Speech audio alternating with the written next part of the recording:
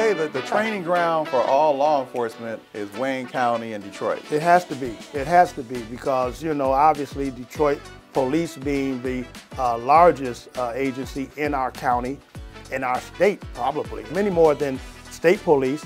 They have more, they do more in the street with manpower than Wayne County Sheriff's Office do, but we do a whole lot of other things that they don't really get to do. But so yeah, it's got to be Detroit Police, Wayne County. You know, we're getting it done. Yeah.